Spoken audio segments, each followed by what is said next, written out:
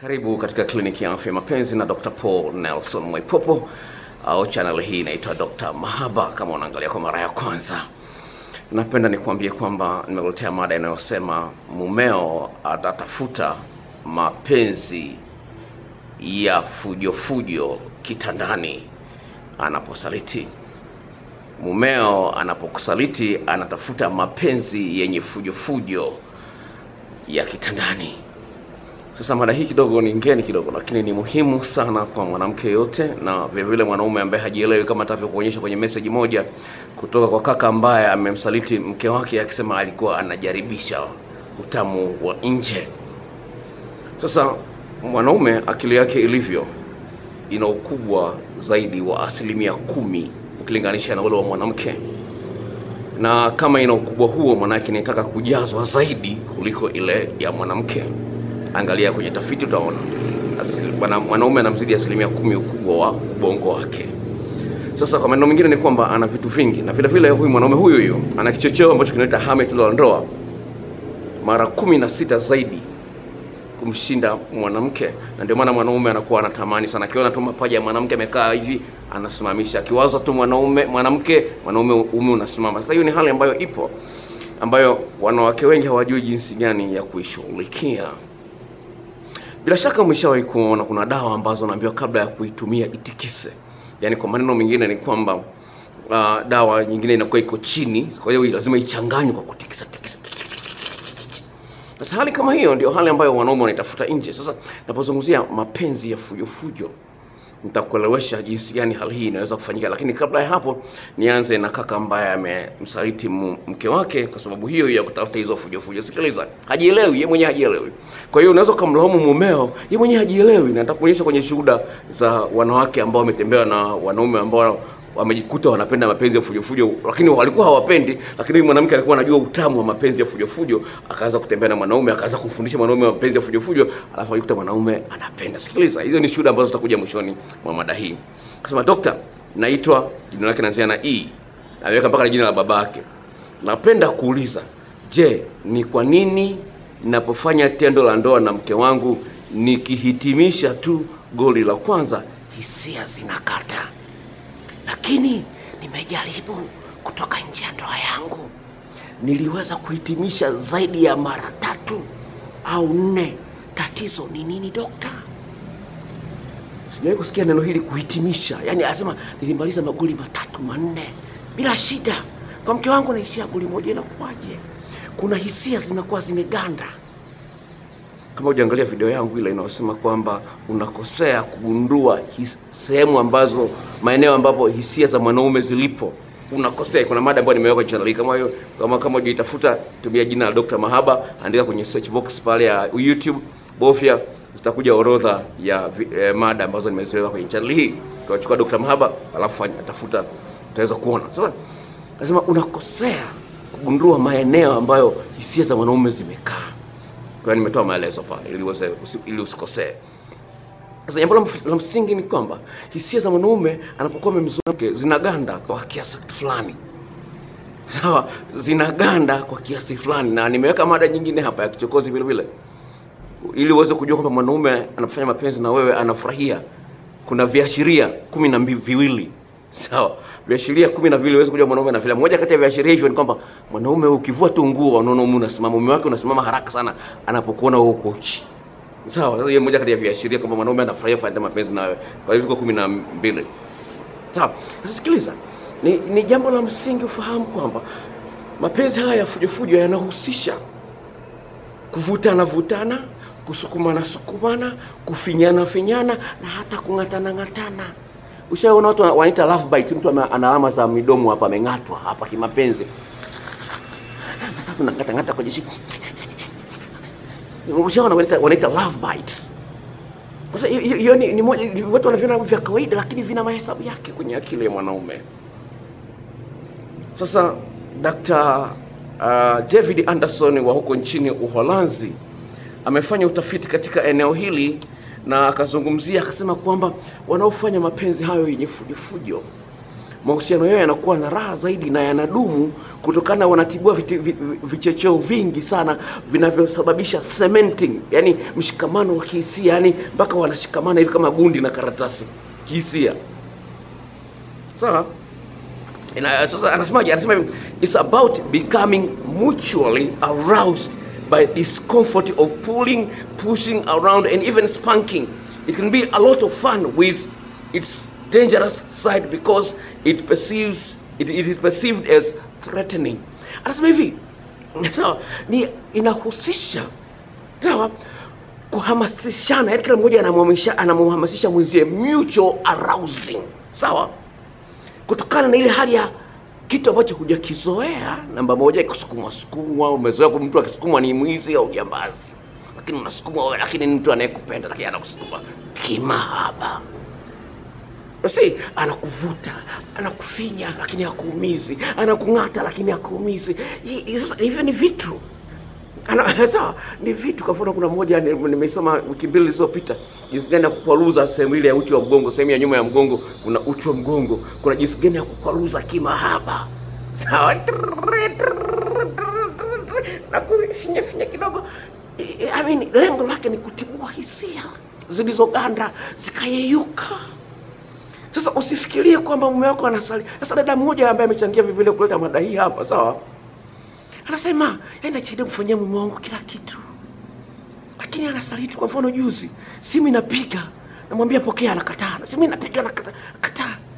Nikamwambia anapokea simu, akasema ni John, ni Jennifer. Na huyo Jennifer mimi namjua. Sio mara ya kwanza tumegombana juu ya Jennifer. Unaweza kuona jinsi gani hali inavyokuwa ngumu, sawa? Kwani unampenda huyo mwanaume, unamfanyia kila kitu, lakini anachepuka. Haipendezi. Sawa? Sasa wataalamu wamefanya utafiti huu na kukuletea mada hii siku ya leo, nikiwemo mimi, uweze kuona umuhimu wa kufahamu mambo ya kumfanyia mwanaume. Mwanaume ana maeneo 12 katika mwili wake ambayo yana miisho mingi. Yana miisho, yani sehemu ambayo zinaishia mishipa fahamu, ikiwemo na ngozi, sawa? Ngozi na sawa. Lakini kuna maeneo ambayo yanakuwa na miisho mingi sana mishipa fahamu kuliko maeneo mengine. Sawa, kwa mfano kichwa cha uume kwa mwanaume, sawa? Kuna masikio, nimezungumzia kwenye mada hii, sawa? Kuna shingo, kuna nyuma ya goti, kuna maunganiko kati ya mgongo na makalio. Maeneo gani jinsi ya kufanya? Sasa ufanye, lakini ufanye kifujo-fujo.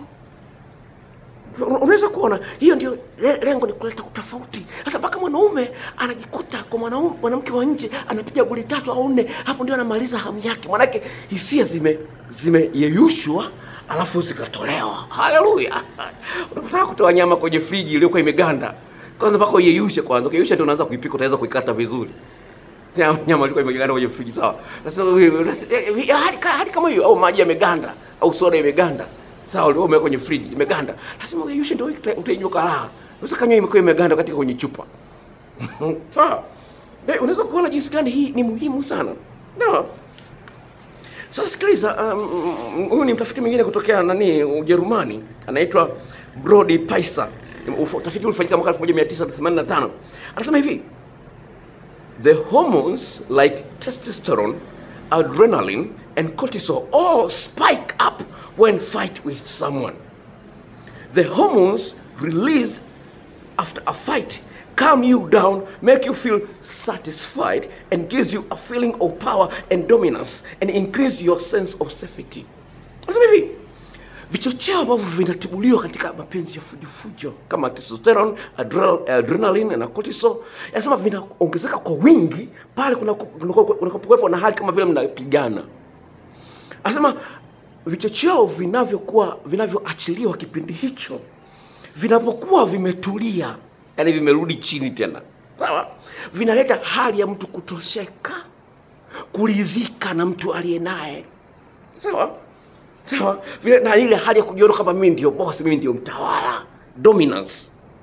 Anasema afu inaongezea hali ya mtu kujisikia yuko salama, niko poa tu kabisa, yani mimi na mke wangu tuko poa, asa niko salama, yani mke sio tishio, hata kama ana wivu sana unamuona vitu kama hivi. Sasa unaona jinsi gani utafiti ule mwingine anasema kwamba Dr. Anderson anasema kwamba watu wanaofanya mapenzi ya fujo-fujo wanakuwa na raha na mahusiano yao yanadumu kutokana na hali kama hizo. Sawa? Na mbaya zaidi katika tafiti hii iliyofanyika Ujerumani, sawa?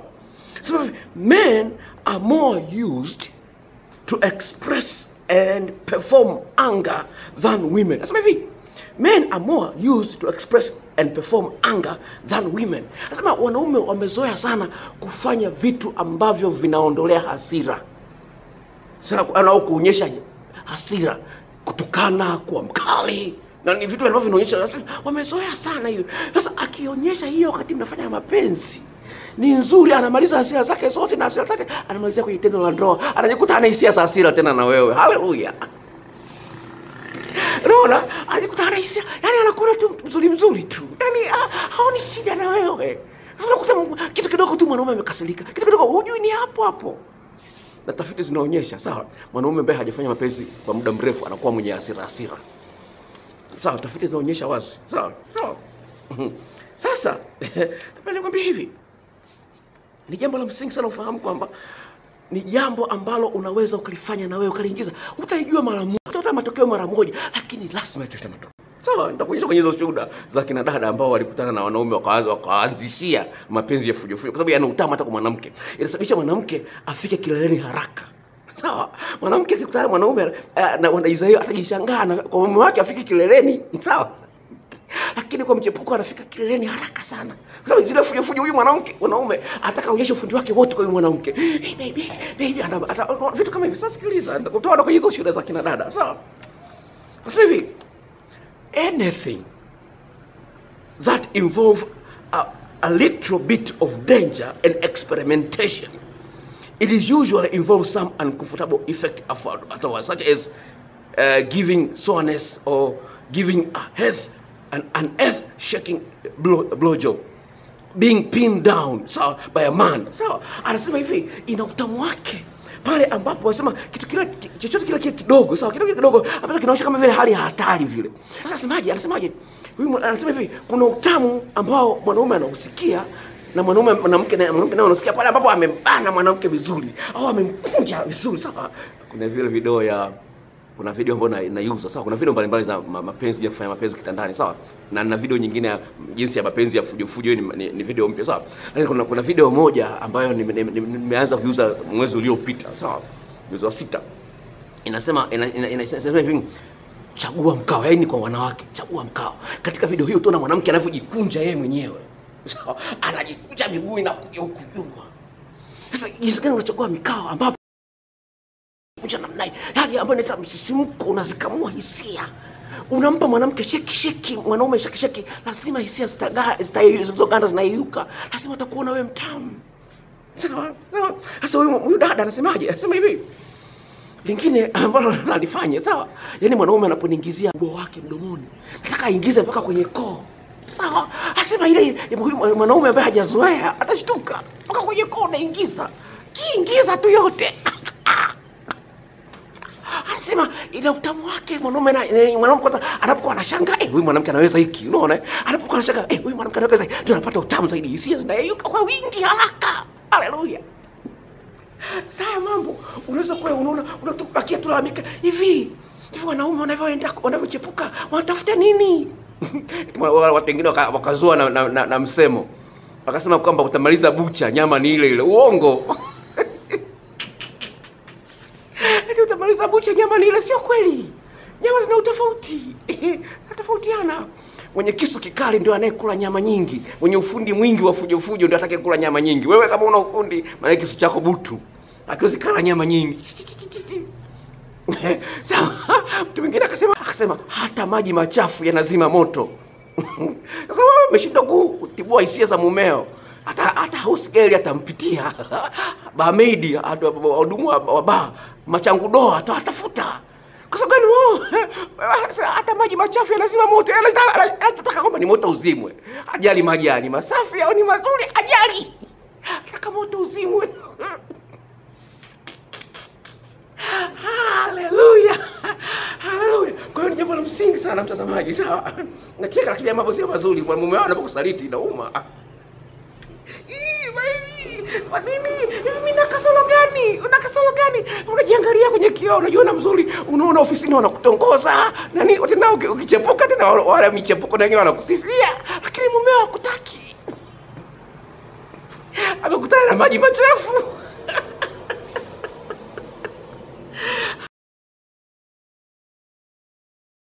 Ngoja sasa kuimaliza kabla sijaingia kwenye shuhuda za kina dada. Sawa? Nasema hivi. Hearing a man demand to perform specific moves was a major turn on for me.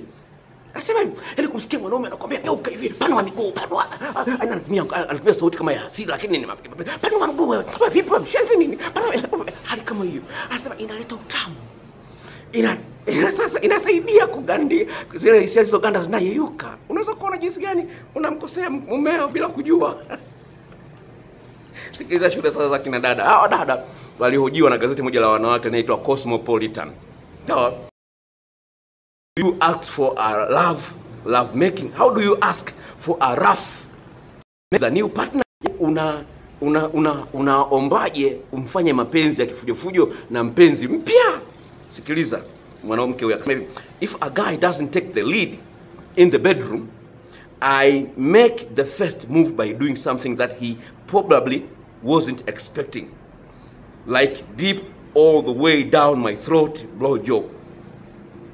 I try to be encouraging to him.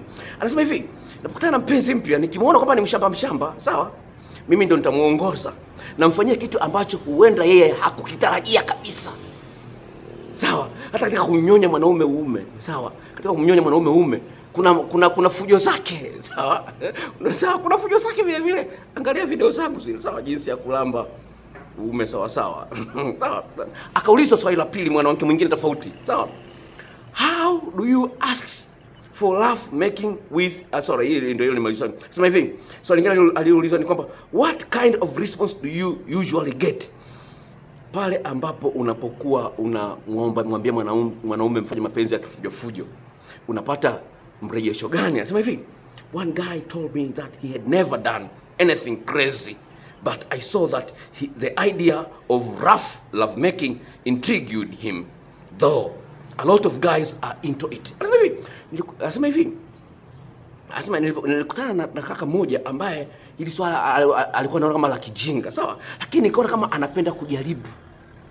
Sawa? Mapenzi ya fujo-fujo. Asema tulipofanya nikagundua kwamba anapenda na wanaume wengi wanalipendelea hilo. Sasa kwa kumalizia, sawa? Kwa kumalizia, ni jambo la msingi ufahamu kwamba japokuwa mwanaume ana maeneo 12 ya maisha ameshafahamu ambao unapaswa kuifahamu na jinsi ya kuiandaa. Lakini jinsi gani unavyoongea, unavyobadilisha mikao mbalimbali. Nakumbuka kufanya mapenzi na dada mmoja, yeye style yake ya kubadilisha mkao, hakuambii tubadilishe mkao, anakusukuma. Sawa.